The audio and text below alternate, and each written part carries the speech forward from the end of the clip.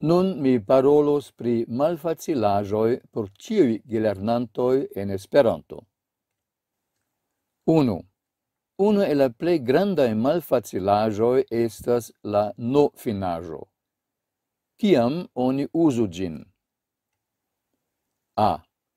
En la rekta objekto. Kio estas rekta objekto? Ĝi estas la objekto de rekte transitiva verbo. Exemplo, mi aĉetis la hodiaŭan gazeton. Necesas scii, unue, ĉu la verbo estas rekte transitiva. Due, ĉu la vorto, kiun oni volas uzi, estas fakte la objekto de tiu verbo. Necesas en ĉiu frazo, kiun oni volas diri aŭ skribi, memori la regulon pri la no-finaĵo kiel formo de la rekta objekto. Existas la problemo de la interfero de la denaska lingvo. En la denaska lingvo, la verbo eble ne estas rekte transitiva. Tiuokaze, oni forgesas ke la koresponda esperanta verbo estas rekte transitiva. Ekzemploj: preciso de dinheiro. Mi bezonas monon. Não vou poder comparecer a ou participar da reunião. Mi ne povos ĉeesi la kunvenon. La fakto ke ĉe pluraj verboj ekzistas du aŭ pli opcioj de transitiveco malfaciligas la lernadon, ĉar tio kreas dubojn pri la ĝusta aŭ plej bona uzo. Exemploj: ele abdicou, abriu mão, do trono. Ele renunciou ao trono. En Esperanto, li rezignis pri la trono, aŭ li rezignis la tronon. Não pude participar do congresso. Mi ne povis partopreni en la kongreso. Mi ne povis partopreni de la kongreso. Mi ne povis partopreni la kongreson. Unu exemplo de malfacila traduko. Un cavalo, meu reino por un cavalo. Tio estas la frazo de Regio Ricardo la Tria en la samnomita teatraĵo de Shakespeare. Ĉu oni diru, ĉevalo, mia regno kontraŭ ĉevalo? Ne. Ĉevalon, mian regnon kontraŭ ĉevalo. Kial no? Ĉar oni subkomprenas, mi bezonas ĉevalon, mi donas mian regnon. Grava detalo estas: la rekta objekto havas no-finaĵon, sed la objekta predikativo ne. Vidu: objekto, mi aĉetis belan ĉemizon. Objekta predikativo, mi ne trovas la ĉemizon tre bela. Alia ekzemploj: objekto, mi farbas la blankan domon. Objekta predikativo, mi farbas la domon blanka. Objekto, mi amas ŝin. Objekta predikativo, mi opinias ŝin tre kompetenta. Tamen, ekzistas pli komplika afero. Mi opinias ŝin tre kompetenta ĵurnalistino. Tio estas objekta predikativo. Mi konsideras ŝin kiel tre kompetentan ĵurnalistinon. Do, kun opinias, oni uzas la objektan predikativon, sen no-finaĵo, sed kun konsideras kaj kiel oni uzas la no-finaĵon. Okazas kelkfoje troa, erara uzo de no-finaĵo. Ĉe kelkaj verboj oni kelkfoje uzas aŭtomate, sed erare no. Exemple: necesas multan monon. En Curitibo jam okazis 3 kongresojn. La ĝustaj frazoj estas necesas multa mono. En Curitibo jam okazis 3 kongresoj, ĉar mono kaj kongresoj estas la subjektoj. Bo. No-finaĵo en la vorto, kiu signifas la celon de io movo. Mi volas iri hejmen, para casa. Rigardu tien, ol para la. Eĉ post kelkaj prepozicioj oni uzas la no-finaĵon. Kiuj prepozicioj? Necesas parkeri. La libro ĵus estis tradukita en Esperanton. Ŝi metis la libron sur la tablon. C. No-finaĵo en esprimoj pri tempo, sed ne post prepozicioj, nec kiam ili estas la subjekto aŭ predikativo. Ekzemploj sen no. Post prepozicio. Ni vojaĝis en januaro. Subjekto. La 1 de majo estas festotago en multaj landoj. Subjekta predikativo, kun la verbo esti. Por mi, la plej bona monato estas januaro. Nun, kun no. Mi visitas vin sabaton. La 1 de majo plej multaj homoj ne laboras. Venontan semajnon ni forvojaĝos. Tamen, kiam io okazas ĉiam aŭ ofte, oni ne uzas no, sed e. Mia Esperanto-kurso okazas marde kaj ĵaŭrde. Aliflanke, oni uzas e kelkfoje eĉ kiam ne temas pri ofta okazo. Ekzemploj: ĉijare, ĉimonate, matene, posttagmeze. La kurso komenciĝos la 10 ĉimonate. Ni alvenos je la 10 horo matene. Do, no-finaĵo en mezuraj esprimoj, sed ne post prepozicioj.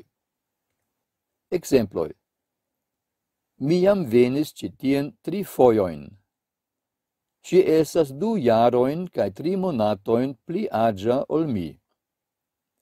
La rivero longas 500 kilometrojn. Ili staris nur kelkajn metrojn for de mi. La biciklo kostas 1000 realojn. E. No-finaĵo en vortoj kaj esprimoj kiel bonvenon, dankon, gratulon, bonan matenon. Kial oni uzas la no-finaĵon? Ĉar oni subkomprenas la verbojn deziri, doni, diri, kiuj petas rektan objekton. Fo. La no-finaĵo ĝenerale ne estas uzata post prepozicioj. Tamen, unue, jes, post kelkaj prepozicioj, kiam okazas movo. Due, jes, post kelkaj prepozicioj, eĉ kiam ne okazas movo. Ekzemploj: li prilaboras ĉirkaŭ $30,000. Ili kostas de 5 ĝis 10 eurojn. Mi vidis inter 100 kaj 200 homojn. Li havas super 1000 eurojn. Necesas scii kio estas prepozicio. Ĉu ekzemple kiel, ol, kvazaŭ ne similas al prepozicioj? Ĉu ili estas prepozicioj? 2. E-finaĵo. A. Ni jam vidis la ekzemplojn marde kaj ĵaŭrde. Oni uzas la e-finaĵon kiam io okazas ofte aŭ ĉiam. Bo. La e-finaĵo en adverboj derivitaj de adjektivoj. Adjektivo, tio estas bona. Adverbo, vi parolas tre bone. Necesas scii, ĉu temas pri adjektivo aŭ adverbo. C. La finaĵo en aliaj adverboj.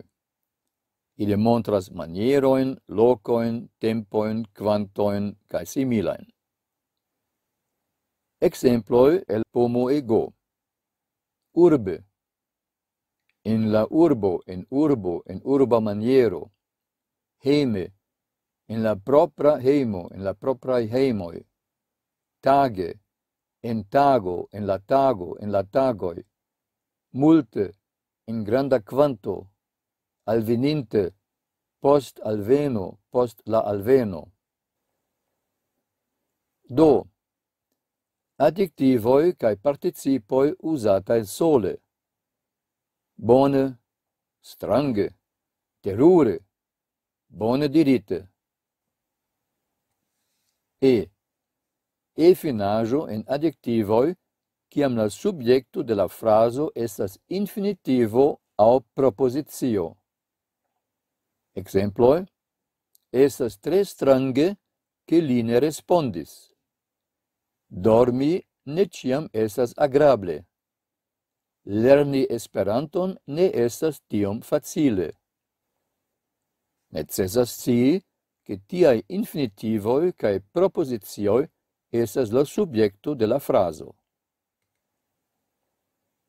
3. La transitiveco de la verboj. En ĉiuj lingvoj similaj al Esperanto, ke la verbo aŭ pli ekzakte la predikato estas la centro de la frazo, necesas parkeri la transitivecon, pli ekzakte la valenton de la verboj. Tio estas lerni kiel uzi la predikaton. Ĉu kun rekta objekto, kiu havas no-finaĵon, aŭ kun io prepozicio, kaj kun kiu prepozicio. En tiu campo, Esperanto estas tiel facila aŭ malfacila kiel aliaj lingvoj.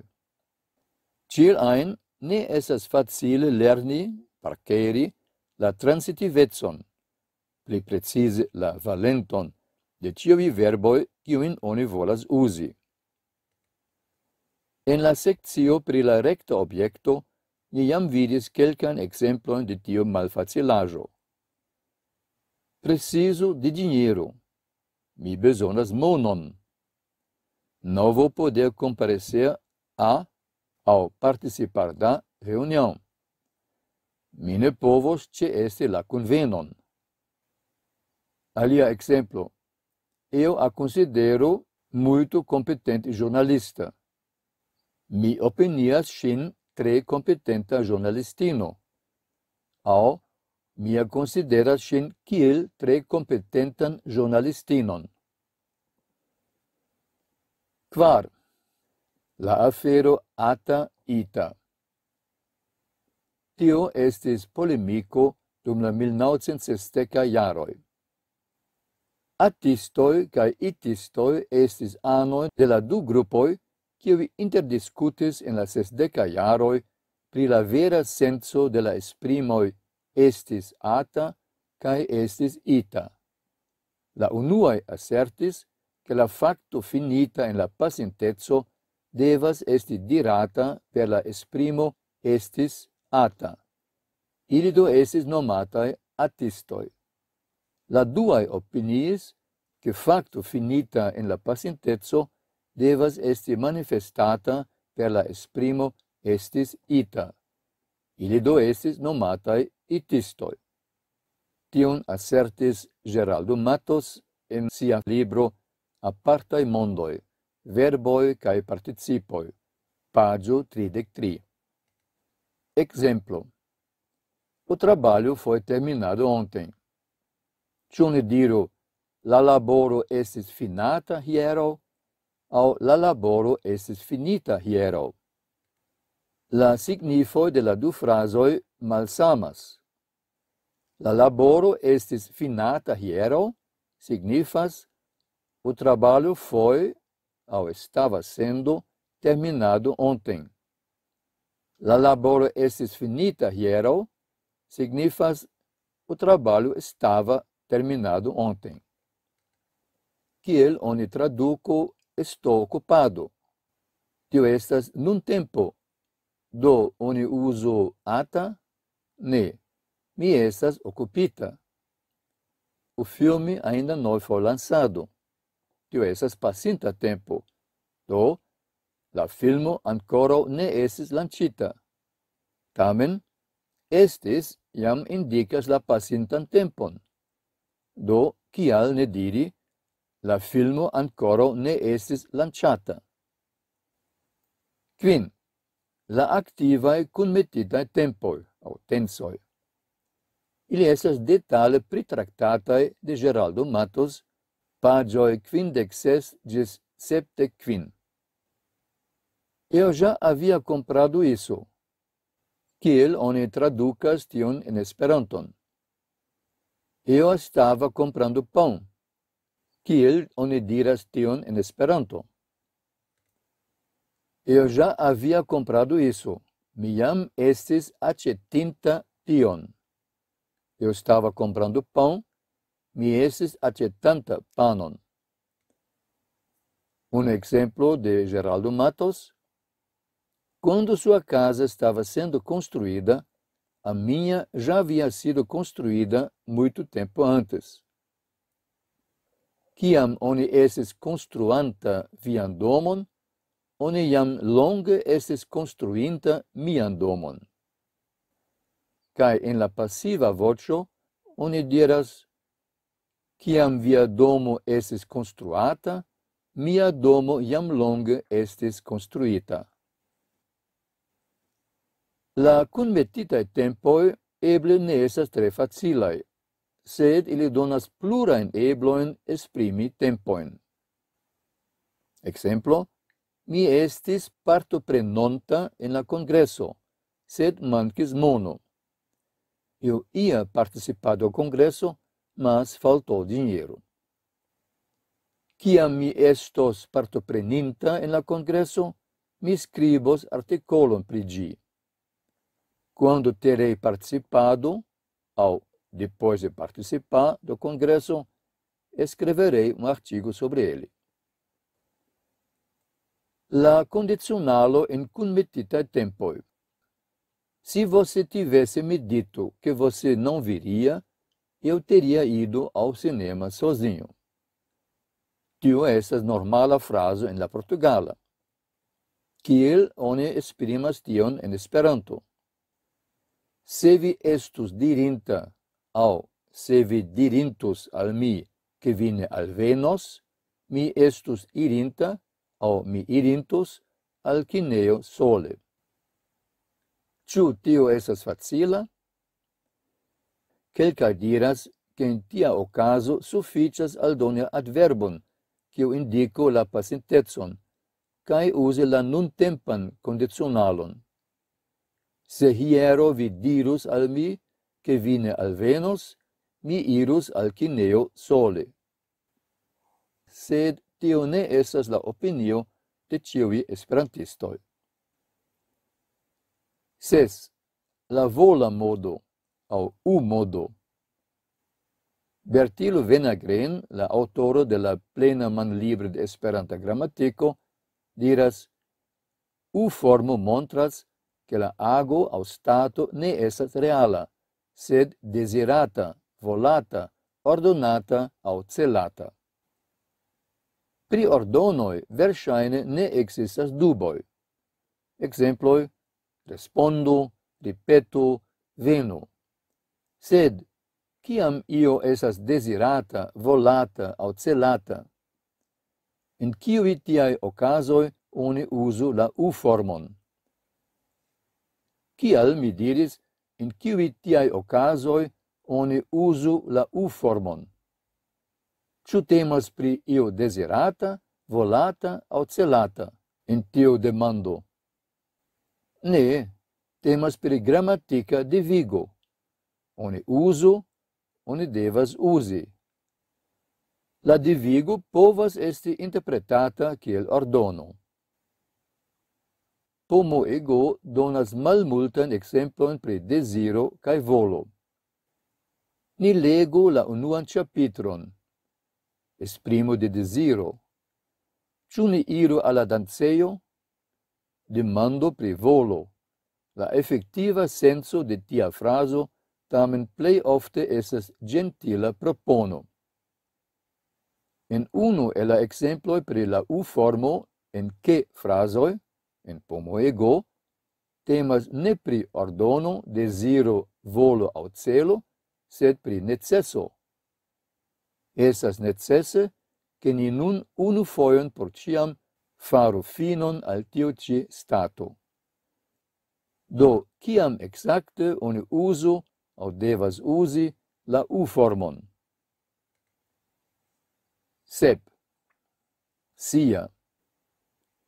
Sia rilatas al la subjekto. Mia patrino promenis kun sia amikino. Mia patro serĉis siajn ŝlosilojn.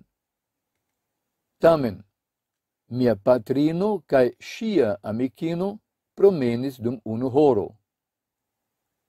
Venis li kaj lia frato, sed venis li kun sia frato.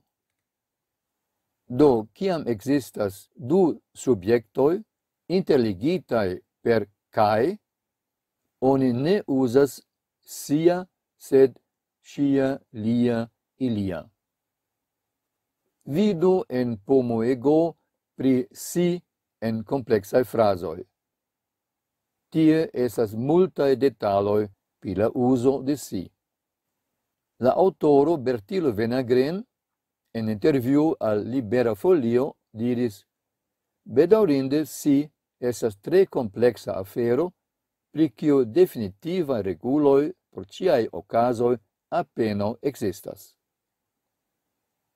Ok. Pliaj malfacilaĵoj. Ne estas facile ĉiam scii, ĉu oni devas uzi da aŭ de. Oni diru kvanto da aŭ kvanto de, aro da aŭ aro de kotopo. Alia ĝenerala malfacilaĵo, kiun prepozicion oni uzu kun kiu substantivo. Ekzemple, oni diru en la strato aŭ sur la strato, kotopo, kotopo. Do, ĉu Esperanto estas facile lernebla lingvo? Mia opinie, ne. Tamen, Esperanto estas inter la en ĉiuj kampoj uzebla lingvoj la internacie plej facile lernebla lingvo.